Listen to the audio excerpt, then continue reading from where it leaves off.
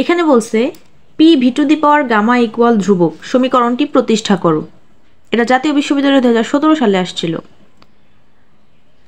তো তাপগতিবিজ্ঞানের প্রথম সূত্র হতে পাই D Q equal DE plus P DV.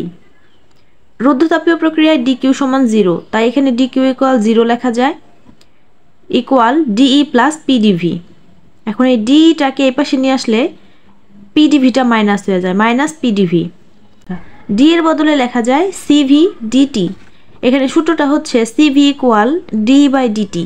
এটা যদি গুণ করে দেওয়া হয় কোনাকুনি, সিভি ডিটি ইকুয়াল হয় ডিই, তার মানে ডি সমান লেখা যায় সিভি ডিটি, এখানে তাই লেখা হয়েছে, ইকুয়াল মাইনাস পি ডিভি। বা এ পাশে যা ছিল তাই, পি এর বদলে লেখা যায় আর টি বাই ভি, যেহেতু P by T equal R by V, এটা একটা সূত্র। তো এখান থেকে পি এর মান পাওয়া যায় আর টি ডিভাইডেড বাই ভি, তো সেটাই বসানো হয়েছে ইনটু ডিভি। সিভি ডিটি, এই টিটাকে যদি এই পাশে নিয়ে আসা হয় ডিটি বাই টি, এই টিটাকে এই পাশে আনা হইল, তাহলে মাইনাস আর ইন্টু ডিভিটা উপরে গেল আর ভিটা নিচে আসলো। T1 থেকে T2 তাপমাত্রায় এবং V1 থেকে V2 আয়তনের সীমায় সমাকলন করে পাই। এই সমীকরণটাকে এখন সমাকলন করতে হবে। তো প্রথমে CV ছিল CV R DT by T, এটাকে লেখা যায়, এটার ইন্টিগ্রেশন করলে হয় T1 থেকে T2 DT by T equal minus আর ছিল minus R, DV by V K V1 থেকে V2 সীমায় সমাকলন করা হলো। তাহলে আমরা জানি 1/t ইন্টু ডিটি মানে লেখা যায়, সমাকলন করলে হয় লন টি, আর এখানে আছে T1 থেকে T2 ইকুয়াল মাইনাস আর, এটাকে লেখা যায় লন ভি V1 থেকে V2। তো উচ্চ সীমা আর নিম্ন সীমায় লেখা যায় হচ্ছে loan T2 minus loan T1 equal minus আর, এখানে লেখা যায় loan V2 minus loan V1। Loan যদি বিয়োগ আকারে থাকে তাকে ভাগ আকারে লেখা যায়, তাহলে লন এটাকে লেখা যায় T2 বাই T1, এখানে লেখা যায় V2 by V1। CV loan, loan ছিল loan, R T2 by T1 এর বদলে লেখা যায় P2 V2 divided by P1 V1। এই যে এটা হচ্ছে সূত্র, T2 by T1 equal P2 V2 divided by P1 V1। তো এখানে এটার বদলে এটা লেখা হলো ইকুয়াল আর ছিল আর লন, আর এই -1 এটাকে এই যে এই ভি এটার পাওয়ার হিসেবে লেখা যায়, মানে লনের বেলায় পাওয়ারটা হচ্ছে সামনে আনা যায়, আবার সামনে যদি থাকে ওটাকে অবশ্যই তাহলে পাওয়ার হিসেবে লেখা যায়। তো এটা হচ্ছে সেই নিয়মে পাওয়ার হিসেবে লেখা হলো। এরপরে আছে সিভি লন, এটা গুণাকারে আছে, গুণাকারে থাকলে এভাবে ভেঙে ভেঙে লেখা হলো P2 by P1 into V2 by V1 equal R loan, এটা ইনভার্স হিসেবে যদি কল্পনা করি তাহলে উল্টায়া যায় জিনিসটা, নিচেটা উপরে চলে যায় উপরেরটা নিচে চলে যায়, তাহলে V1 by V2। CV loan, loan যদি গুণাকারে থাকে একে যোগাকারে লেখা যায়, তাহলে লন এইটা যোগ লন এইটা ইকুয়াল আর লন যা ছিল তাই। এখানে সিভি দ্বারা উভয়টাকে গুণ করে দেওয়া হয়েছে, CV loan P2 by P1 plus CV loan V2 by V1 equal R loan V1 by V2। এখানে CV loan P2 by P1 equal এটাই পাশে রইল, আর এটাকে হচ্ছে বাম পাশ থেকে ডান পাশে নেওয়া হলো, তাহলে প্লাস ছিল মাইনাস হয়ে গেল, minus CV loan V2 by V1। এখন এখানে যা ছিল তাই, যা ছিল তাই, আর এই যে -1 এটাকে ইনভার্স হিসেবে লেখা হইলো, লনের যে মানটা ওটার পাওয়ার হিসেবে দেওয়া হলো -1, তাহলে এটাকে লেখা যায়, তাহলে CV loan P2 by P1 equal R loan V1 by V2 plus CV পাওয়ার হিসেবে ওইটা V2 বাই V1 ছিল, এখানে হয়ে গেল V1 by V2। CV loan P2 by P1 equal, এখান থেকে কমন নেওয়া যায় loan V1 by V2, same জিনিস তাই কমন নেওয়া হলো, তাহলে থাকে আর প্লাস সিভি। আর প্লাস সিভি সমান লেখা যায় হচ্ছে সিপি, এটা সূত্র, সিপি ইকুয়াল আর প্লাস সিভি। আর এইখানে লন এটাকে পাশে রাখলাম, আর সিপি ডিভাইডেড বাই এই যে সিভিটাকে এই পাশে ভাগাকারে নিয়ে আসলাম। এরপরে loan P2 by P1 equal CP by CV সমান লেখা যায় gamma, gamma into loan V1 by V2, তাহলে loan P2 by P1 equal loan V1 by V2, তার পাওয়ার চলে গেল, গামাটা পাওয়ার হিসেবে উপরে চলে গেল। তাহলে উভয় পাশে লন যদি ই দ্বারা গুণ করি উভয় পাশে তাহলে লন উঠে যায়, থাকে P2/P1 ইকুয়াল V1/V2, তার পাওয়ার হচ্ছে গামা। তো P2/P1 সমান লেখা যায়, এই গামাটাকে সবার পাওয়ার হিসেবে লেখা গেল V1 এর পাওয়ার গামা, আবার V2 এর পাওয়ারও গামা, আলাদা আলাদা করে পাওয়ার দেওয়া হলো। তাহলে বা P1 কোনাকুনি গুণন P1 V1 gamma equal P2 V2 এর পাওয়ার গামা। তো এটা এভাবে দেখানো যায় P1 V1 এর পাওয়ার গামা ইকুয়াল P2 V2 এর পাওয়ার gamma equal dot dot dot equal Pn Vn এর পাওয়ার গামা ইকুয়াল ধ্রুবক, মানে এভাবে চলতে থাকে। তাহলে লেখা যায় সুতরাং PV এর পাওয়ার গামা ইকুয়াল ধ্রুবক। এটাই দেখাইতে বলছিল, এটাই দেখানো হলো। এরপরে প্রশ্ন, সকল তীব্র অ্যাসিড ও তীব্র ক্ষারের প্রশমন তাপ ΔH সমান -57.34 কিলোজুল পার মোল, ব্যাখ্যা করো। অ্যাসিড ও ক্ষার উভয় তীব্র হলে প্রশমন তাপের মান সর্বদাই মোটামুটিভাবে ধ্রুবক হয়। এর মান প্রায় -57.1 কিলোজুল। জলীয় দ্রবণে হাইড্রোক্লোরিক ও সোডিয়াম হাইড্রক্সিল এর প্রশমন বিক্রিয়াটি নিম্নরূপ। এখানে একটা বিক্রিয়া দেওয়া আছে, hydrochloric acid plus sodium hydroxyl উভমুখী বিক্রিয়ায় সোডিয়াম ধনাত্মক আয়ন, ক্লোরিন ঋণাত্মক আয়ন প্লাস পানি উৎপন্ন করে, যেখানে ΔH সমান -57.1 কিলোজুল। যেহেতু হাইড্রোক্লোরিক একটি তীব্র অ্যাসিড এবং সোডিয়াম হাইড্রক্সিল একটি তীব্র ক্ষার, সেহেতু উভয়েই জলীয় দ্রবণে প্রায় সম্পূর্ণরূপে বিয়োজিত হয়। প্রশমন বিক্রিয়াটি নিম্নরূপ। এখানে আবার একটা বিক্রিয়া দেওয়া আছে, হাইড্রোজেন ধনাত্মক আয়ন প্লাস ক্লোরিন ঋণাত্মক আয়ন প্লাস সোডিয়াম ধনাত্মক আয়ন প্লাস হাইড্রক্সিল ঋণাত্মক আয়ন উভমুখী বিক্রিয়ায় সোডিয়াম ধনাত্মক আয়ন প্লাস ক্লোরিন ঋণাত্মক আয়ন প্লাস পানি উৎপন্ন করে।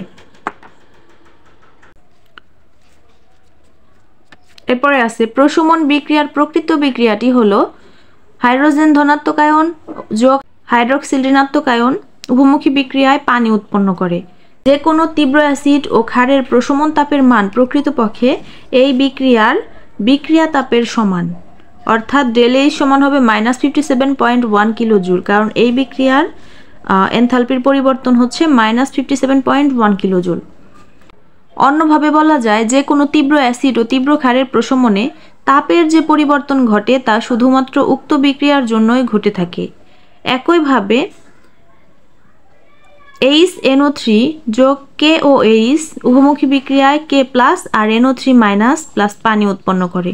এক্ষেত্রে ΔH সমান -57.1 কিলোজুল। পরের প্রশ্নে বলছে 3 মোল আদর্শ গ্যাসকে 35 ডিগ্রি সেলসিয়াস তাপমাত্রায় সমতাপীয় ও উভমুখীভাবে 12 লিটার থেকে 18 লিটার আয়তনে সম্প্রসারিত করা হলো। জুল ও ক্যালোরি এককে সম্পাদিত কাজের পরিমাণ হিসাব করো।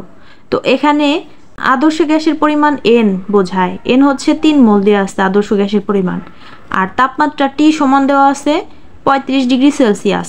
তো সেলসিয়াসকে যদি আমরা কেলভিনে রূপান্তর করি তাহলে 273 যোগ করতে হয়, তাহলে 273 যোগ 35 মিলে হয় 308 কেলভিন। আর সমতাপী উভমুখী 12 লিটার থেকে 18 লিটার আয়তনে সম্প্রসারণ করা হয়, তাহলে প্রারম্ভিক আয়তন হচ্ছে 12 লিটার। প্রারম্ভিক বলতে বোঝায় V1, আয়তনের সম্প্রসারণ, যেহেতু আয়তন বলছে, আয়তনের ক্ষেত্রে প্রারম্ভিক আয়তন V1 সমান 12 লিটার আর সম্প্রসারিত আয়তন V2 সমান 18 লিটার। বের করতে বলছে সম্পাদিত কাজের পরিমাণ, তো কাজের পরিমাণ W ইকুয়াল হর চিহ্ন দেওয়া। আমরা জানি সম্পাদিত কাজের সূত্র W equal nRT ln V2/V1, এটা একটা সূত্র, এটা মুখস্থ করতে হবে। W equal nRT ln V2/V1। তো n হচ্ছে 3, R এর মানটা আমাদের সবারই জানা 8.314 ইন্টু T এর মান হচ্ছে 308, T হচ্ছে তাপমাত্রা 308, আর লন V2 এর মান হচ্ছে 18, V1 এর মান হচ্ছে 12। তো এটা যদি ক্যালকুলেট করা হয়, আমি ক্যালকুলেট করে দেখাই। সায়েন্টিফিক ক্যালকুলেটরে এই মানগুলো যদি আমরা গুণাকারে লিখি, প্রথমে হচ্ছে 3 ইন্টু 8.314 ইন্টু 308 ইন্টু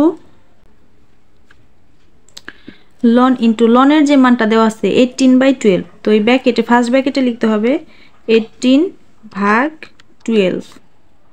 শেষ, সবগুলো লেখা হয়ে গেছে। এখন ইকুয়াল যদি দেই, ইকুয়াল এই যে মান 3114.838, এখানে আরও লেখা যাইতো মান, 3টা লিখে আমরা থেমে গেছি, আর লেখার দরকার নাই।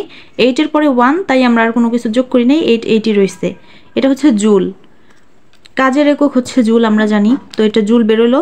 জুলকে যদি আমরা 1000 দ্বারা ভাগ করি তাহলে কিন্তু কিলো জুল বেরোবে, তাহলে ভাগ 1000 ইকুয়াল এই 3.1148 কিলো জুল, এটা হচ্ছে কিলো জুল এককে বেরোলো। আশা করি বুঝতে পারছেন, এটাই হচ্ছে অ্যান্সার। পরের প্রশ্নে বলছে 25 ডিগ্রি সেন্টিগ্রেড তাপমাত্রায় 2 মোল হাইড্রোজেন সমতাপীয় ও উভমুখীভাবে 20 লিটার হতে 45 লিটারে সম্প্রসারিত হলে কি পরিমাণ কাজ সম্পন্ন হবে তা নির্ণয় করো। তো এখানে পরিমাণ দেওয়া আছে 2 মোল, তো n ইকুয়াল হচ্ছে 2 মোল, তাপমাত্রা দিছে 25 ডিগ্রি সেলসিয়াস, তো 25 ডিগ্রি সেলসিয়াসকে কেলভিনে রূপান্তর করার জন্য 273 এর সাথে 25 যোগ করলাম, হইল 298 কেলভিন। V1 মানে হচ্ছে প্রাথমিক অবস্থায় আয়তন, প্রাথমিক অবস্থায় আয়তন ছিল 20 লিটার, তার মানে V1 এর মান 20 লিটার। আর V2 মানে হচ্ছে সম্প্রসারিত অবস্থায় আয়তন 45 লিটার, তো এটা হচ্ছে 45 লিটার। আর বের করতে বলছে কি পরিমাণ কাজ সম্পন্ন হবে, মানে কাজের পরিমাণ। W ইকুয়াল হচ্ছে হোয়াট, আমরা জানি W equal nRT loan V2/V1, এটা হচ্ছে সূত্র।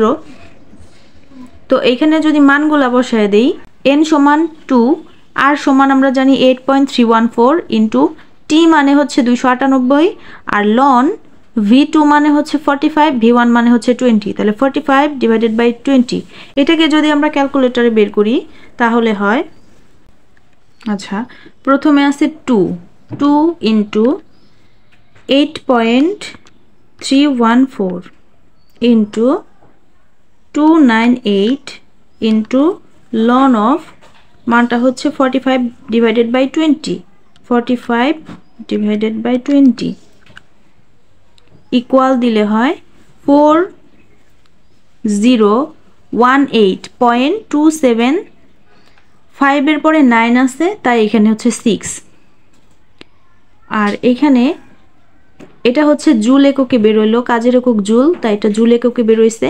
এটাকে কিলো জুল আকারে বের করার জন্য 1000 দ্বারা ভাগ দিতে হবে, অ্যান্সার ভাগ 1000 ইকুয়াল হয় 4.018275, তাহলে 4.0182, 7 এর পরে 5 জানি, 7 এর পরে বা মানে যে কয় সংখ্যা রাখতে চান তারপরে যদি 5 বা 5-এর অধিক সংখ্যা থাকে 1 যোগ করে দিতে হয়, তাই 7 এর সাথে 1 যোগ করলে হয়, এই যে 7 এর পরে 5 আছে, এ কারণে 7 এর সাথে 1 যোগ করলে হয় 8 কিলো জুল।